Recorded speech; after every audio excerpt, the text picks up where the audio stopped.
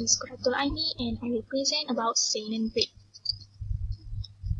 Okay, for the history, SAANEN was originated in the Seine Valley, which is Switzerland. And now it was the most popular dairy goat breed in many countries, including Australia. We go to the characteristic.